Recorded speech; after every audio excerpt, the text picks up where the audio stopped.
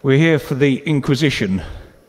I realised a little while ago that no one has really done a serious interview, really, with this great man, who I think is a national treasure as far as jazz is concerned, because he's done so much and he's contributed so much in many, many ways to the music and helped to propagate it, keep it going, whether it be playing, writing about it, broadcasting about it, directing programs about it.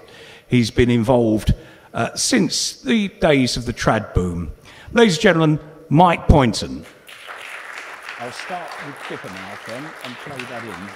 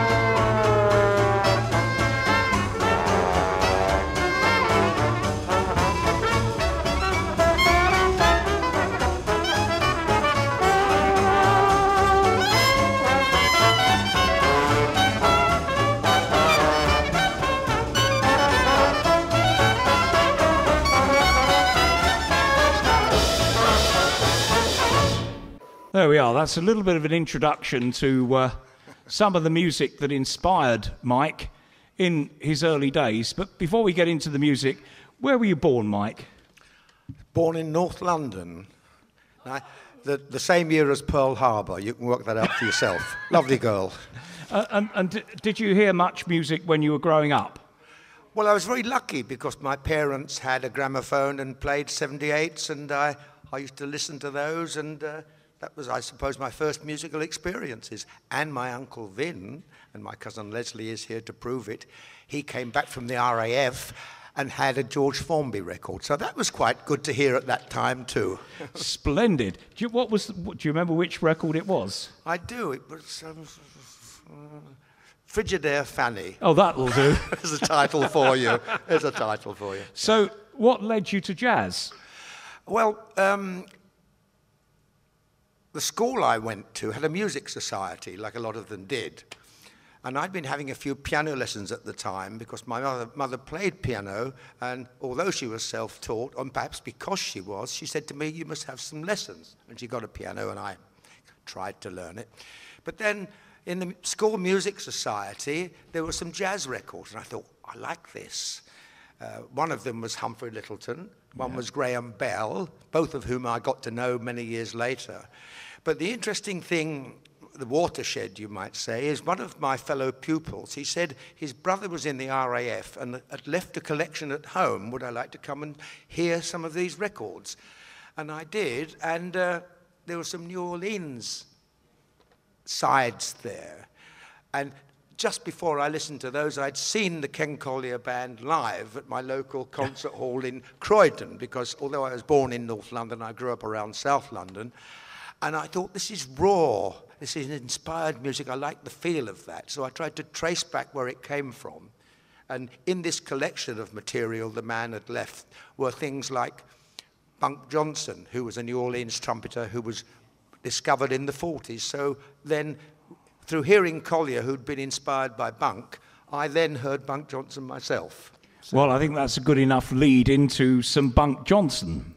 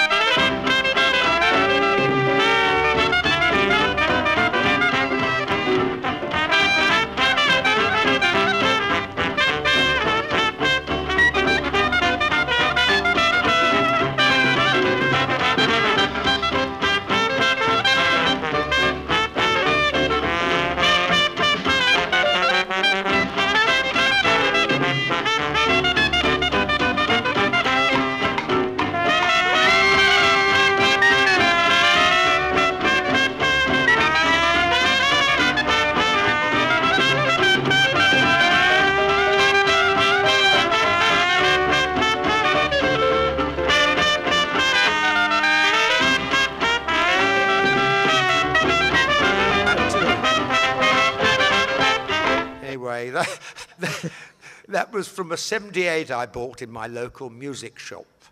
And you could buy 78s. Then it was towards the end of that era. And so we had Bunk Johnson on trumpet, but George Lewis on clarinet, and a wonderful pianist called Alton Purnell, both of whom I worked with later.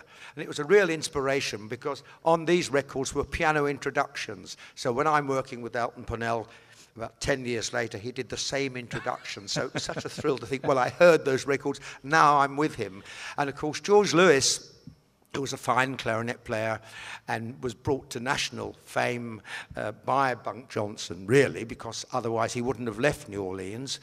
He eventually came to England, and we saw him with Ken Collier, and that was an inspiration, and I found myself working with him later. But this is one of the first records I heard him on, with his first band after he'd left Bunk Johnson.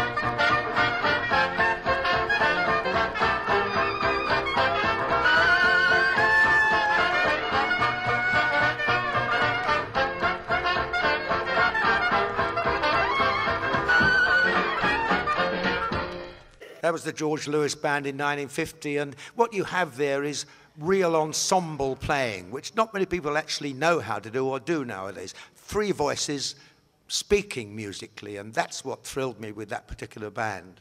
Well, talking about ensemble playing, when did you hear the first recordings, or your first recordings, of New Orleans brass bands? Well, interestingly enough, at the school I went to, we thought we knew something about New Orleans music, us youngsters. And in the lunch hour at school, we would go down to the playing field, have school dinners, as they called them, and one day through the fence came the sound of a New Orleans brass band. Listen to a bit of this now, and I'll tell you why. All right.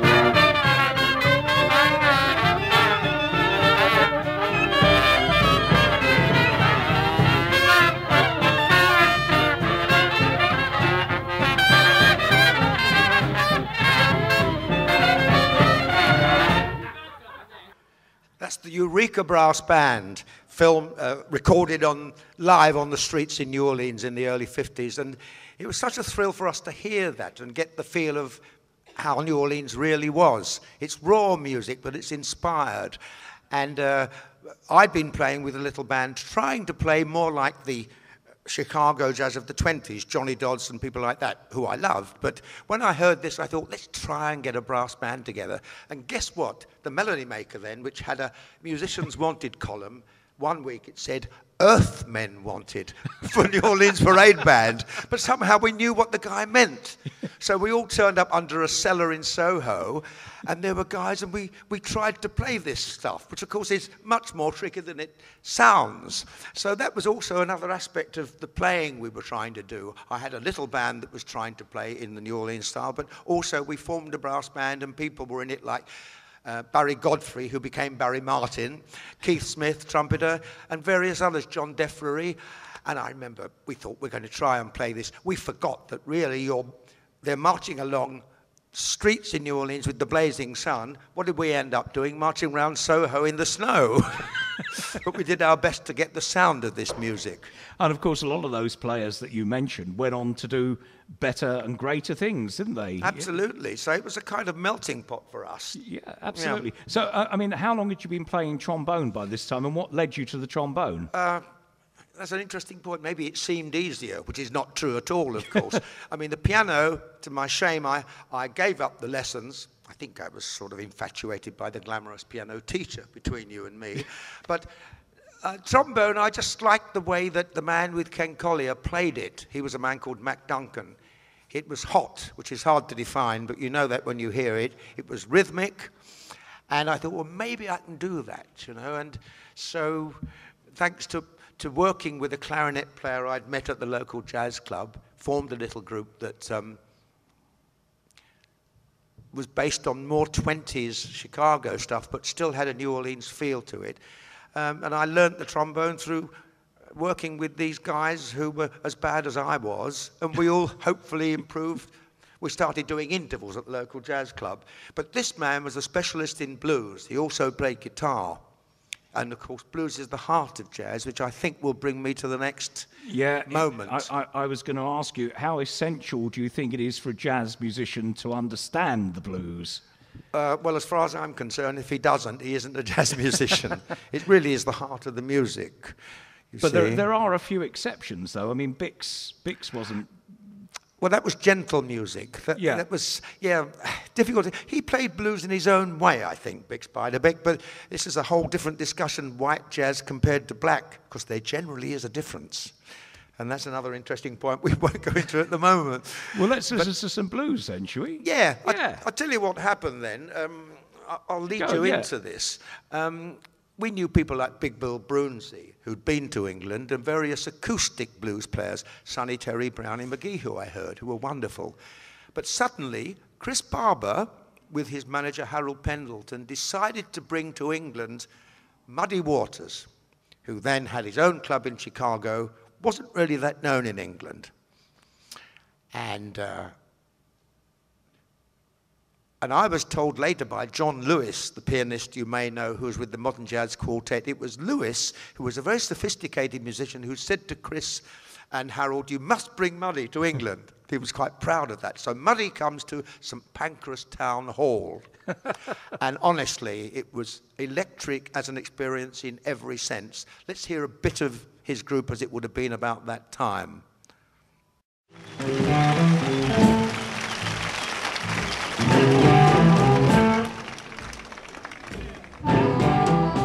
The gypsy woman told my mother before I was born, you got a boy child coming, gonna be a son of a gun, gonna make pretty women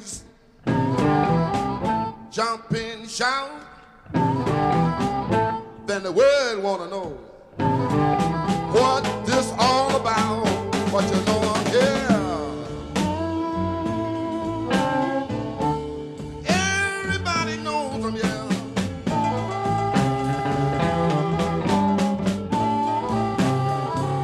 Well, you know I'm the hoochie coochie man.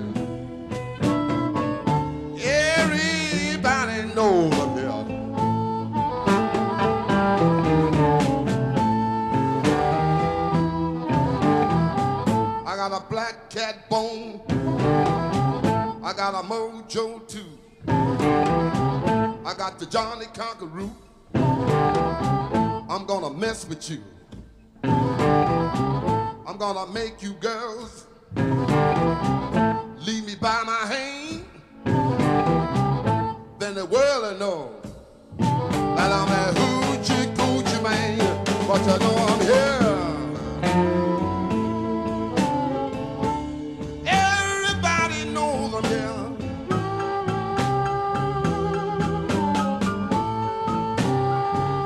Well, you know I'm the hoochie coochie man. Everybody knows I'm here.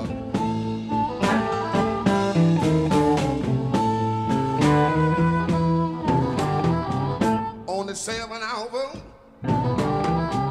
on the 7th day, on the 7th month, the 7th doctor said he was born for good luck, and that you see, I got $700. Don't you mess with me, but you know I'm here. Everybody knows I'm here.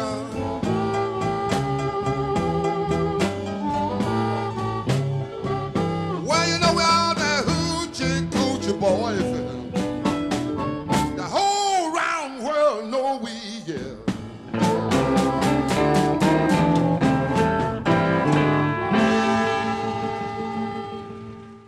That was an amazing experience hearing him, and he had a wonderful pianist, Otis Spann, with him at that time, and magnetic music. Alexis Corner, who you may have heard of, was inspired by that to form a group. Now, I was playing at a place called the Ealing Club on a Friday night with a little, what I hoped was a New Orleans style group, but Alexis Corner came in, formed something called Blues Incorporated, which launched all sorts of people, which eventually melded into the Rolling Stones. But I'm not always convinced that that tradition was carried on in the way I would have liked. Let's just put it that way. and much as we loved that stuff, we wanted to play jazz. But I'll tell you another little anecdote. I was in Los Angeles some years later. We were recording some programs out there. My other interest is comedy and those kind of things, movie things. And we were working for a month there and staying in a hotel. And one night I saw Muddy Waters, the sign on Sunset Strip. I thought, I'd love to go to that. But we were so worn out after we'd tried to find people to interview every day, we went back to the hotel and flaked out, you see. Now, this is the punchline of the story. The last day I was in LA on that particular trip, we're having breakfast, and I was talking to a quite elderly comedian, not a famous one, but since he was a bit deaf, I had to speak up.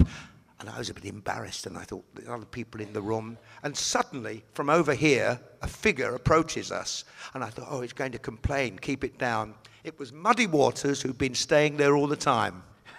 And he said, gee, you from England? I said, yeah. He said, do you know Chris Barber? I said, yeah. He said, give him my love. So isn't that great? Because it was through Chris and people like the Stones, who always acknowledged Muddy and those people, that he had a whole new career. So I think that's wonderful. Yeah, because they were not earning a great deal of money, were they, in the States? No, they weren't. I mean, Bill Wyman told me once that they invited the marvellous performer Howling Wolf to one of their concerts. And they went to his house to pick him up. And he said, what's that all about? They said, we want you on our concert. And they took him. And he didn't even have any of his own records, by the way. They took him there, and as he came in the hall, he walked down the gangway, and all the crowd was saying, the wolf, the wolf, the wolf. It was a real thrill for him. But that's thanks to a lot of these guys, like some of the Stones, Keith Richards, and particularly Brian Jones, that these guys were recognized again, which I like. Yeah. And we tried to do it in a different way with some of the New Orleans people, which I'll tell you about in a minute. Right. Well, you also got to see Louis Armstrong's All-Stars, didn't you? I think in about 1959. Yeah. Tell us about that. Yeah, because 59 was a great year for a lot of us youngsters. We were wannabes, you know. And I had a local theatre near me called the Davis in Croydon, 2,000-seater, you know. And went along there, and even before the curtains parted, you felt the magnetism and the power. And then on comes Louis. Sleepy Time Down South was his signature tune. On they come. It wasn't quite the band that had played in England 3 years before. I'd been at school and for some reason couldn't go or couldn't afford to. But it was still a fine lineup with Billy Kyle on piano and one of my favourite trombonists on playing trombone, of course, Tommy Young, and Peanuts Hucko, who was really more known in the early days for being with Glenn Miller. But anyway, this was great, and so we're playing you a bit of this lineup as they were around that time.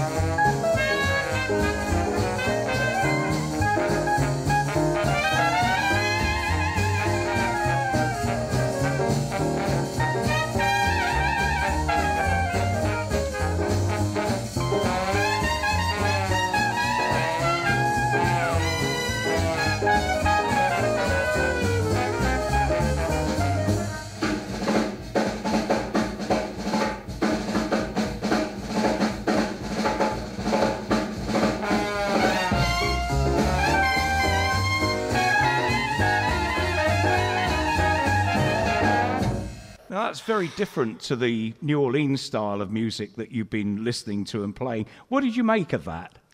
Well, I just love Louis' gift for showmanship, apart from anything else, which I think is an important part of what we do to communicate with the audience. And there was still the same punch and drive, even though it had been polished more than the New Orleans band, because that same year we'd seen the George Lewis band, and that was more rough and ready, but really they're from the same roots.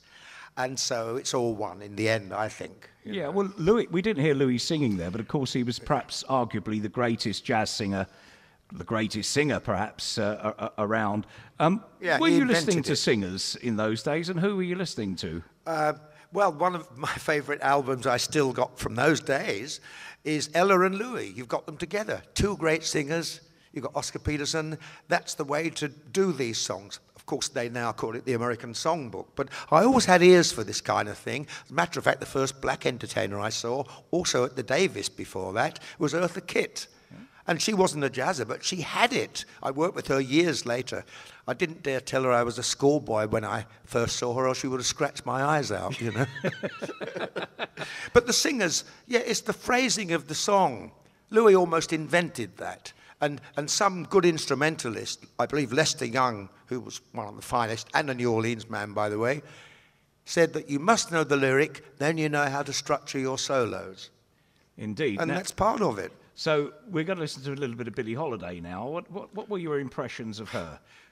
Yeah, it's funny. I was playing in this band in Hastings, and we stayed with this lady who was married to another trombone player, poor girl.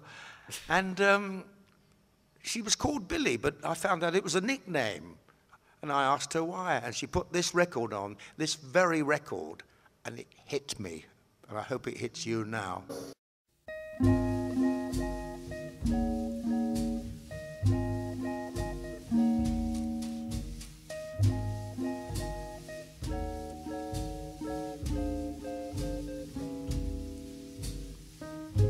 It's 2:45. There's no one in the place except you and me.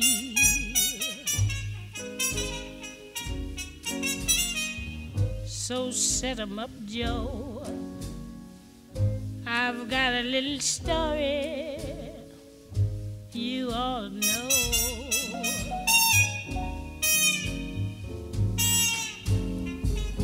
We're drinking, my friend, to the end of a brief episode. Make it one for my baby and one more for the road.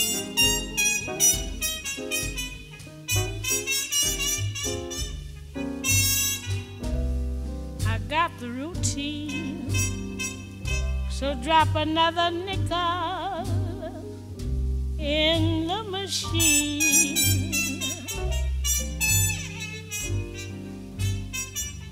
I'm feeling so bad.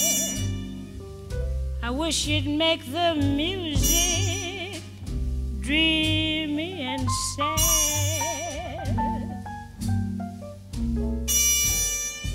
Could tell you a lie, but you've got to be true to your code. Make it one for my baby and one more for the road.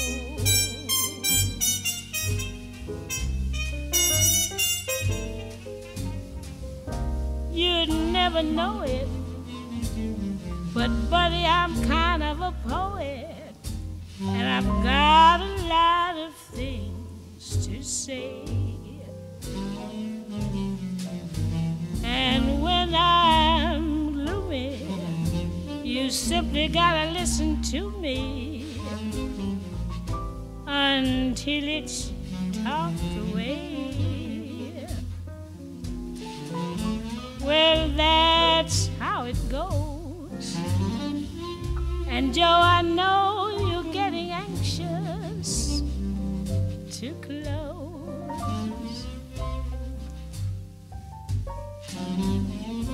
So thanks for the cheer. I hope you didn't mind my bending your ear.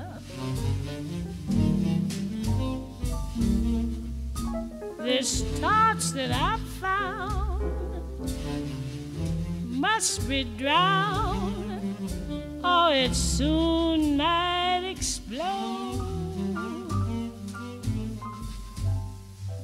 Make it one for my baby and one more for the road.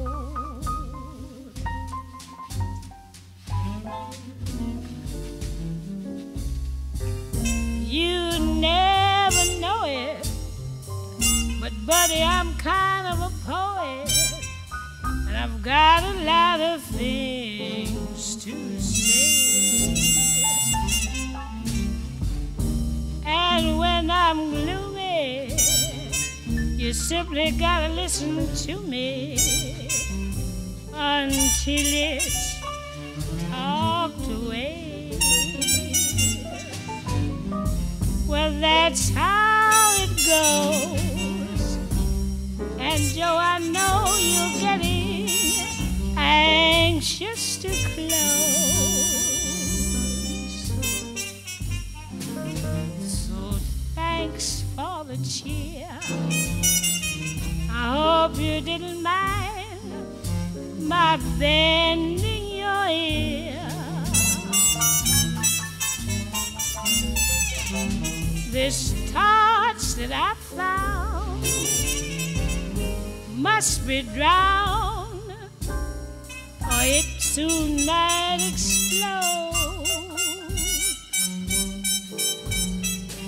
Make it one for my baby and one more for the road.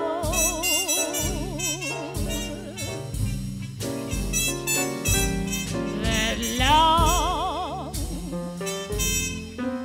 long road.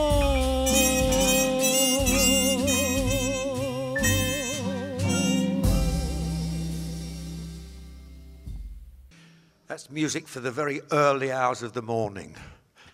But it really struck me, this wonderful... They talk about soul music. Any good music's got soul, and you feel that coming through.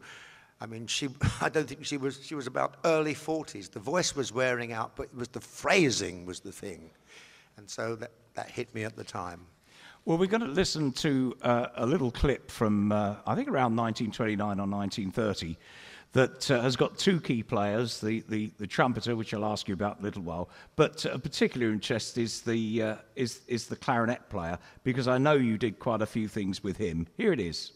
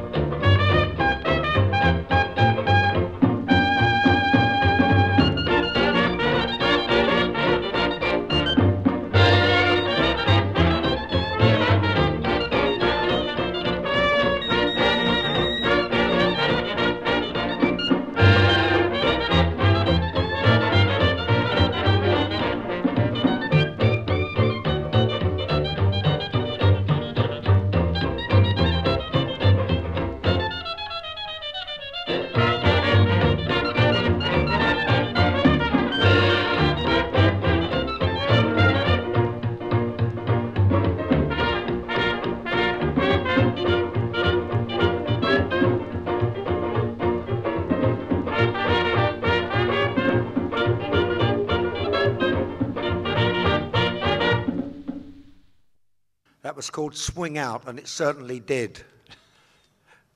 That was another of the records I had the luck to hear through the fence in the school dinner hour. Just imagine what an inspiration that was. And the lovely lady who played these was listening to her son's records he'd left when he was doing national service. But this, it's the Louis Russell Band, but in this case it's under Red Allen's name, isn't it, John? Yes, yes. One of my favourite trombone players defines what it means to be hot.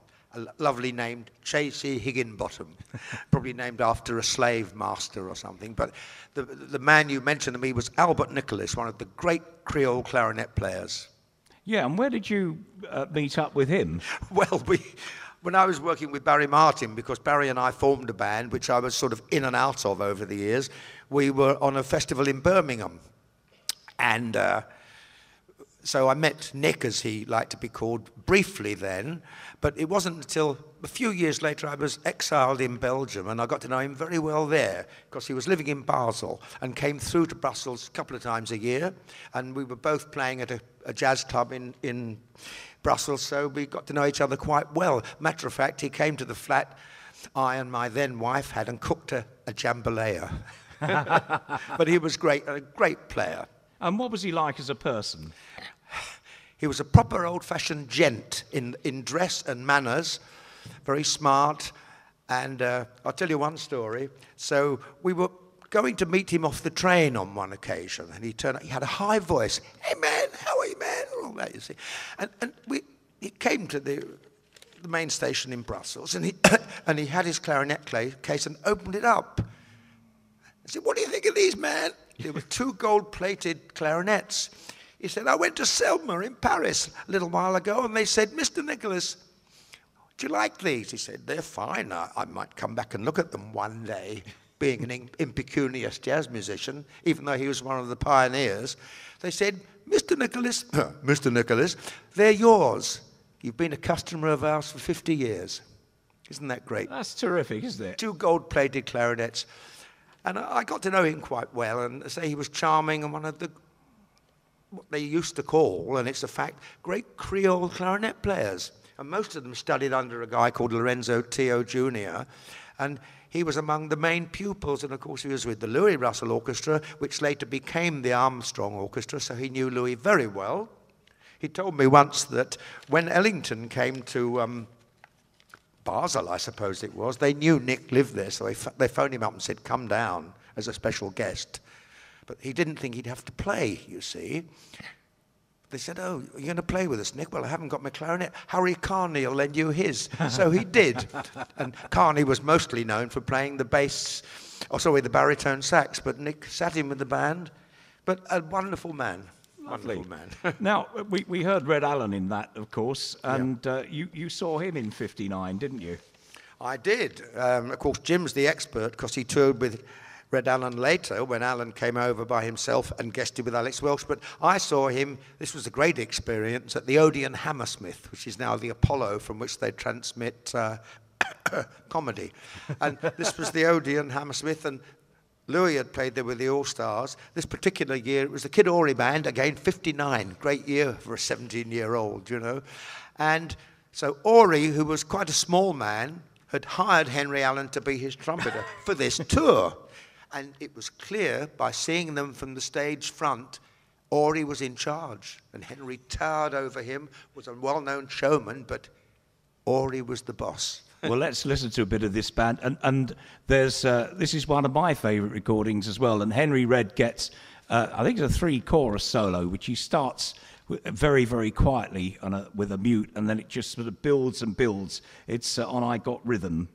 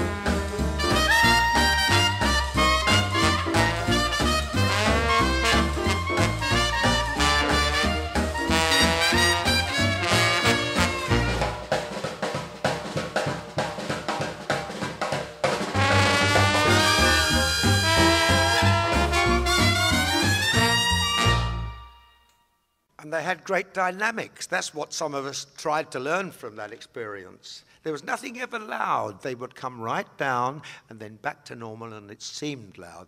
That's the difference. Indeed. But I think on the concerts that you would have heard, they were playing what might be described as Dixieland racehorse music. There was a mixture of things. I think Ori was a bit of a showman himself, and he would give the audience what he thought they wanted, which would sometimes take the tempo up. Yeah. I'd heard him on an air shot from Paris 3 years before with Alvin Alcorn. Lovely player, quite different from Henry Allen, but there were fast things, but also when they did settle down, it was lovely. But particularly the dynamics, they were never noisy. And that's the difference between them and so many British bands. Well, Red Allen, of course, was the subject of a documentary that you did later on for BBC Radio. Which station was that? Was it 2 or... It was Radio 3, because 3. Later on, when I'd started doing quite a bit for radio, mostly to do documentaries on comedy and theatre and films, I thought, well, I might as well use some of the knowledge I know about jazz. And I tried, they had different slots then, documentary slots. And one of the series I did with David Perry, who was quite a visionary, because he was the first chap to do a documentary on King Oliver on radio and on Bolden. We somehow hit it off, and I'll tell you why in a minute. But the Henry Allen thing, we did that. John Chilton, the great historian, had just done a book about Henry Allen, so I said to John, if I do some programs, can I talk to you? And we pieced them together. And luckily at that time, you could have, I think it was 6 half hours, which Ooh. I was delighted to have, because if anyone deserved that, Henry Allen did. The great thing about Henry Allen was that New Orleans man, but his music was as modern as you ever want to be. Yeah. He Without actually, being bebop. Without being bebop in that sense, but he'd worked, I think he actually worked with Thelonious Monk, and he fitted into everything. And you know, and yeah. So we were lucky to do those programs. Yeah. So how did you get into writing and broadcasting then? Well, when the jazz scene was slumping a little bit, and I also didn't like so much some of the things you were forced to do at the end of the trad boom, I thought that's not quite for me. I took a different path, and I was working in the north of England with a sing-along band, which was very boring to do, but I would play jazz afterwards as a sort of antidote. And through this, I met Max Wall. And we got on well because he'd played very good guitar, and he was a jazzer himself. And through him, I started doing radio things. It's really through Max. And then I got known in that area, and working with quite a few well-known comedians, some of which, this is the interesting thing as well, certain people you've liked from afar quite often turn out to be jazzers. Max was, Jimmy Edwards was, who I worked with, John LeMessurier, who played piano actually and was a delight in every way. So somehow things spun off in a very haphazard way. Shall I give you the Hollywood encounter? Yeah, give us a Hollywood encounter. This one was almost a shock, really, though. So we're out in Hollywood the time I was telling you of, and we interviewed a marvellous man called Carl Reiner. You may have heard the name. He wrote the Dick Van Dyke Show. And we got to him. I mean, radio is no money for those people, so quite often their agents wouldn't tell them about us wanting to talk to them. But we got to him and various other people, and our interview went quite well. And he said to me, are you going to see Mel? I said, I've heard. We didn't get a letter. Mel Brooks, because he'd been Mel Brooks' collaborator. They'd done these marvellous 2,000-year-old man recordings and things like, you know, those things. And he picked up the phone and said, hey, this guy's over from London. There's Brooks on the line. I have to... And of course, he thinks we're all Terry Thomas. So he said, Pip, old bean, how long are you over for? I said, well, old fellow, not for long. I suppose there's no chance of having a few minutes with you. He said, yeah, Fox Studios tomorrow morning at 10 a.m. So we turned up there, heavy tape recorders they were then. And in the office, behind his desk, is the giant blow-up of Bix Beiderbecke. I said, what's that all about? He said, oh, yeah, I used to be a drummer. So for the next 5 minutes, he started playing on the glass table with his hands. We were off. So it was funny how these connections sometimes happen. Magic. Well, you also corresponded with Stan Laurel, didn't you, for a while? Yeah, that was earlier. somehow I felt, as Orson Welles might say, in the depths of my ignorance, I thought, well, I must try to write to this man. You don't hear much about them. He's alive. I'll send him a fan letter. And I managed to get the address, and in the end, corresponded with him for some time. So that was really a thrill for me, you know. And what about the connection with Bob Hope? Well, that was during the time we did the interviews in Hollywood. And I met his daughter, Linda. And I said, we hope to see Bob because we want to talk about the connection between British and American comedy. She said, well, look, I'll give you his number. He's always busy. Every year he did shows for the troops and all these kind of things, you know. Ring at 9 a.m. Make sure it's 9 a.m. So I rang. Yeah, what do you want? I said BBC, which meant something at that time, you know. He said, well, I'm busy with this, busy with that. I said, well, I'm here for a while. He said, well, look, phone again. I did phone again and managed to get to him. So we did a long interview. And at one point, I tell you why it went quite well, I like to think, because suddenly something clicked in my brain and I said to him, I grew up quite near where you were born. He said, gee, look at the family albums. That was Eltham in Kent, and we lived around that area at one point. And during the course of the interview, he sort of quite modestly, for someone of that kind, said, do you know I was the first to sing I Can't Get Started? I said, really? Yeah. And he did in a stage show, so there you are. There we are. And you also were a great fan of the Goon shows, weren't you? And you had a bit of an involvement with an anniversary programme, didn't you? Yeah. I put together, it was 40 years of the Goons then. Now I think it must be about 60, but 40 years since they started, and they asked me to compile that because my generation, we always used to listen to them at school, you know. You learn every line, you thought. Then you'd be in the classroom next day trying to do the wisecracks. The teacher didn't like that. So anyway, we did this documentary, and Sellers had gone by then, but I interviewed Benteen, who was a charming man. Harry Seacombe was always nice. And then came Milligan. And what about the Milligan interview? Yes, we did it. We did. And so that was an interesting experience. Yeah. Okay, well, you also did another interesting documentary. We'll just listen to a clip of the music. A serenade to your girlfriend by kind permission of Cole Porter. You're the top. You're a German flyer. You're the top. You're machine gun fire. You're a U-boat kept with a lot of pep. You're grand. You're a German blitz. The Paris Ritz, an army band. You're the Nile. An attack by Rommel. You're the mile that I'd walk for a camel.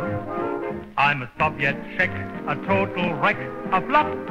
But if, baby, I'm the bottom, you're the top.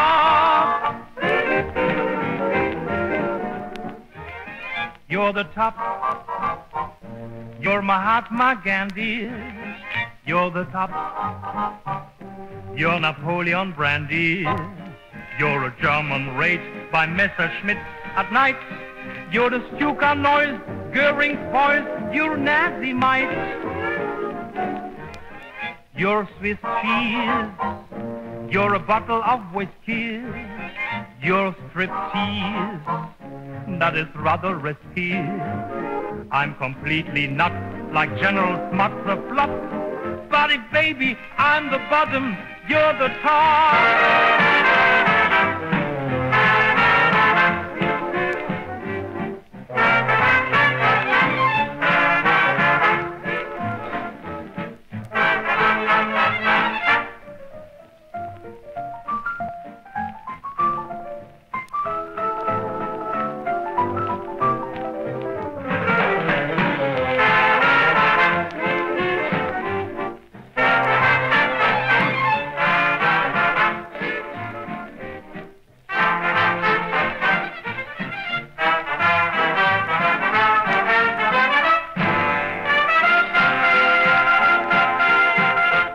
Now that's, I don't know whether you've ever heard of this aggregation, but this was an orchestra assembled in Germany to broadcast propaganda against the Allies.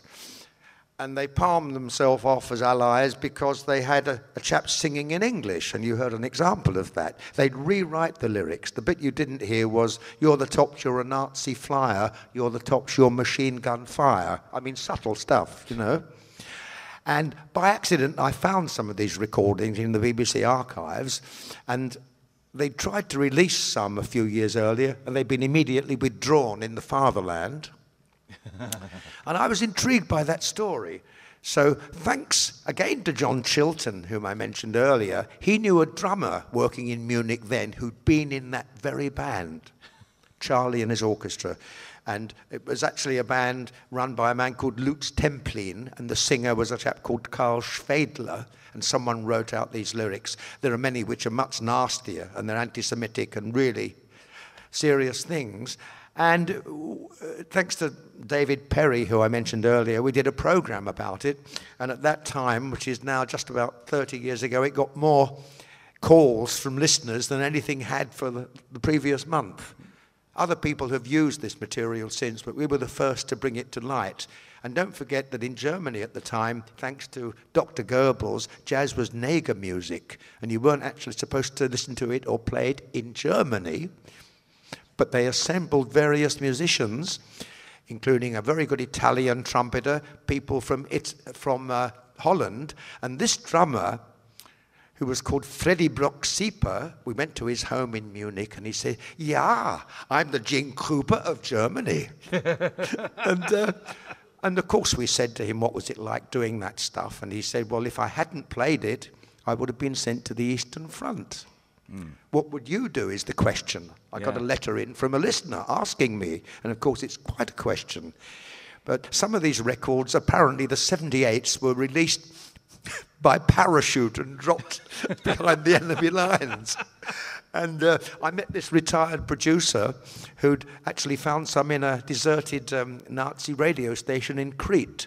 So anyway, we assembled some of these, and there was the program, the first one, and of course, I forgot this bit. We had to call it Swing Time for Hitler. Well, in the 60s, you worked with quite a few of the American veterans from New Orleans. Tell us a little bit about that.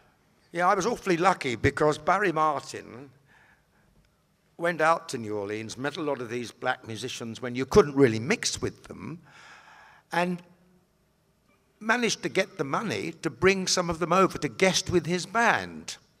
And I often played with him then because his regular guy wasn't available, so I didn't argue. Would I tour with George Lewis, for example, Alton Purnell, a lovely guy called Harold Desjans, saxophone player. But among all these guys, the one who stood out in a different way, Kid Thomas Valentine was a real character and a half as well. There are stories that abound about him, but the man who, rather like Henry Allen, his playing could embrace all styles, and he'd been hidden away because certain people think a saxophone shouldn't be played in New Orleans jazz. He'd played some clarinet, but his saxophone playing, well, my good friend Dave Green, fine bass player, he did a recording with him. And I saw him the other day because I'm doing a compilation of Handy for the Upbeat label. And he compared him to people like Coltrane, sorry, not Coltrane, Ornette Coleman, Eddie Cleanhead Vinson. And again, he was full of blues. When we toured with him, I don't remember him saying a word, but the music welled out of him. It was raw, it had a touch of Louis Jordan, and he was known as Cap'n John Handy, Captain, because there was a modern sax player called John Handy as well. And I don't think anyone swung more than him that I've had the luck to play with. So I'm not on this record, but play a bit of Handy and let's get a sample of him.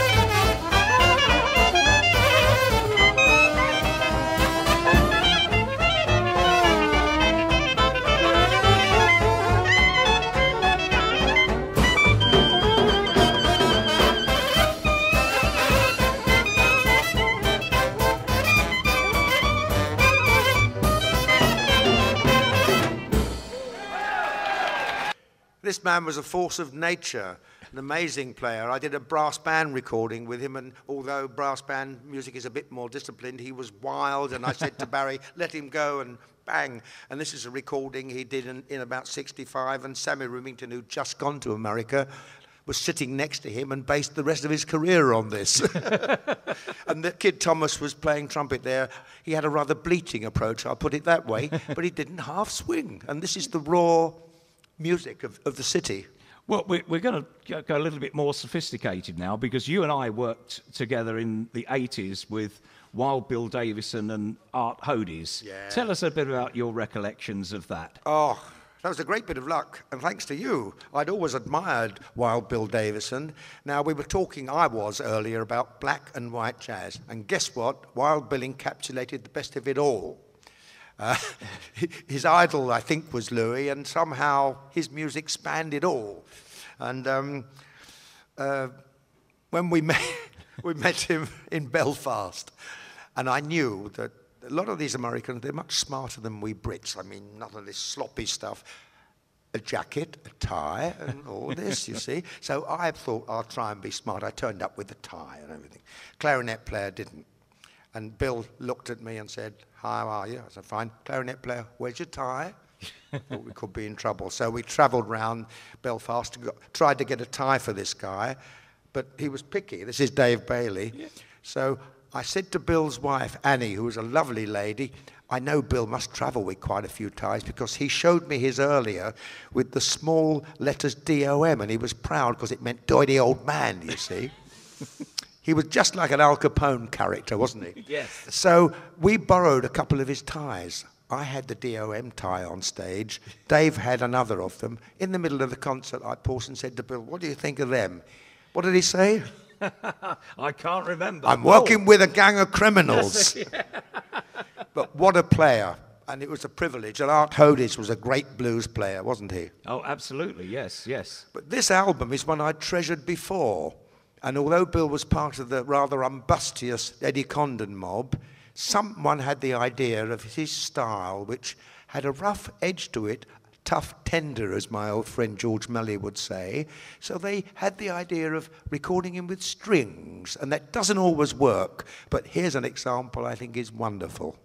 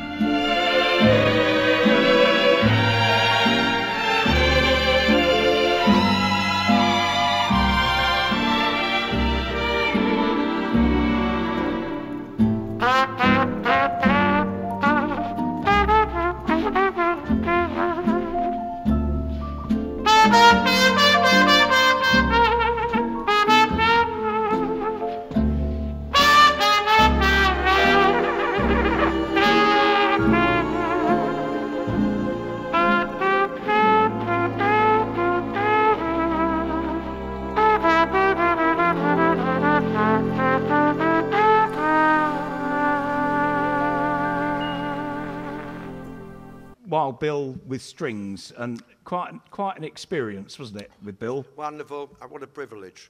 Yeah. Now, you had a great working relationship and friendship with the late George Melly, and you did a couple of documentaries. Did Melly on Jelly, I think? That was the first one. Then we did one going up the river from New Orleans to Chicago. Yeah. One in Harlem, various other things, but the most moving, which started with the going up the river business, was we did a series on Bessie Smith. Now, what happened during that documentary that you were doing?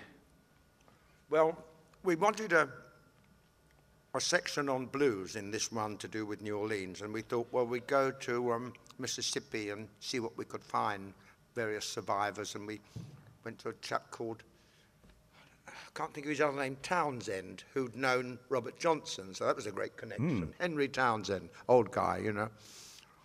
And we found out there was a blues museum in Oxford, Mississippi, William Faulkner country, so we went there. Then I realised we were only miles up the road from Clarksdale, where the great Bessie Smith had died in an awful car crash. So we thought, let's go there and pay an homage to Bessie, who'd been George's idol all those years. And we found this place that was called, I think it was called Riverside Hotel, and it said Home of the Delta Blues. It was almost a shack, and it had been rather like what we called cottage hospitals. It was like that sort of place. And as we stood across the road, I said to George, just say a bit about what Bessie means to you. And just as we started with the tape recorder, someone beckoned us in. So we went over, there's a black guy there. He said, oh yeah, my mama bought this place during the war. And we had a cup of tea with him. And we thought, just nice to be there. He said, gee, and Bessie Smith, everyone thought at the time, 1937, that Bessie had been turned down from a white hospital. But the fact is, you'd never have thought of taking a black person to a white hospital. And from where she had the car crash, which tore her arm off virtually, it was equidistant to a black one, but she got there too late. And this was the place that had been that hospital. And he said, gee, do you want to see the room where old Bessie died? And of course we froze. Okay. Next room, tiny room with a great big colour blow-up of Bessie Smith on the bed. So we were nearly all in tears. George particularly was. So let's just hear this wonderful voice again, because there's no one like her.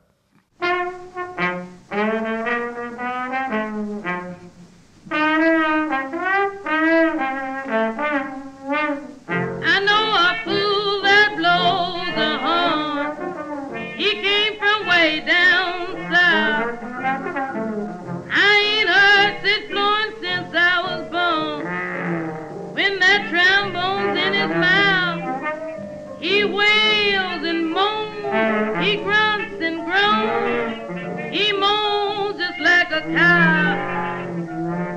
Nobody else can do his stuff, 'cause he won't teach him how.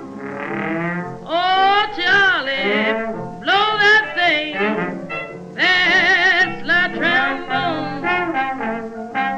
Make it talk, make it sing. Lordy, where did you get that tone? If Gable knowed how you could blow, he'd let you lead his band, I know. Oh, Charlie, blow that thing, play that slide trombone. Oh, Charlie, do you know you blow the horn? Yes, I swing to and fro when you carry on.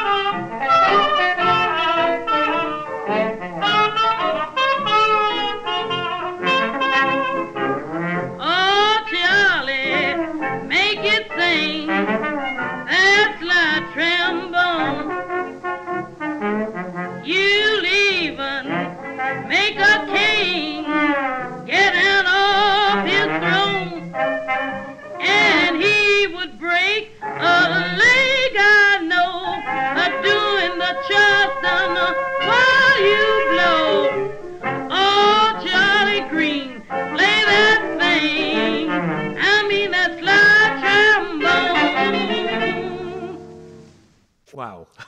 Great. Charlie Green trombone, great accompanist, and that's that wonderful voice that lives today. Incredible stuff. Well, one of the documentaries, I think one of the ones that you were most proud of, was one you did on Benny Carter. Tell us a little bit about that. Yes, I was awfully lucky with that. I suddenly realised that Benny Carter was still alive, living in Hollywood, and he'd been one of the first black musicians to work regularly there and become an arranger, and got respected by the whole community. And a friend of mine was a neighbour of his. I said, can you ask him if he'd do something for the BBC? So she found out that they actually both played tennis at the same tennis club. So somehow she talked him into doing this. We went over and interviewed him for a day, and he was a delight. Proper gentleman. He'd been a composer and arranger, of course, all his life, multi-instrumentalist. And I can see his study now, full of pictures of presidents he'd met and certificates and God knows what.